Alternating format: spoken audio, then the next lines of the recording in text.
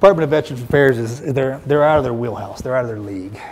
They're dealing with World War II, Vietnam, Korea, Gulf War guys, you know, and the boat is about to be scuttled. There's the complexities of the injuries and the emotional instabilities that we see today was nothing like it was back in the day, where they could get a handle of it, on it. Back then, they didn't talk. They didn't care. They didn't like, I don't have a problem. World War II boys are just, and girls are just, you know, they're the greatest generation for a reason. Not to take anything away from our other veterans and other wars, same thing.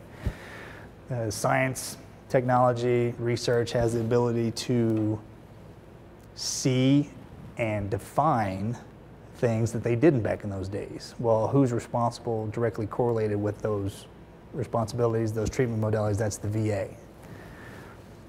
There's so many problems with so many complexities with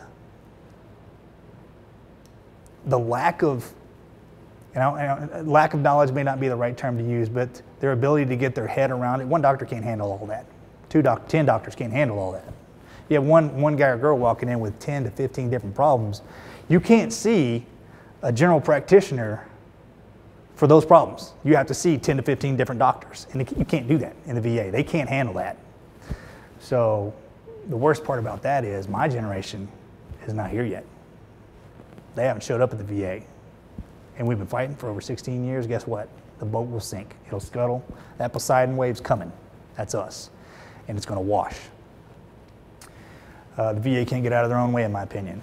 As a veteran, I don't have a problem saying that. It's just bogged down in policy and procedure in a way that the ones that suffer the most are the veterans, and that's a sad state. They're up there too. They're up there arguing about some things they shouldn't be arguing about. They forget who's important here. Honestly, publish that. I'm proud to say it. They forget about the veterans, in my opinion, at certain levels. The doctors there are amazing. I'll never take away anything, but the doctors are they're handcuffed, and we need to do something, and we're trying.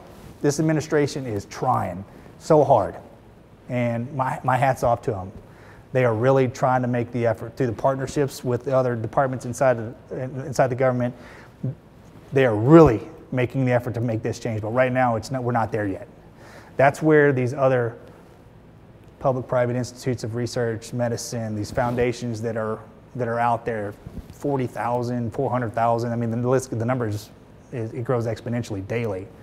Those are the ones that are making the difference in these veterans' lives, but it's almost incomprehensible.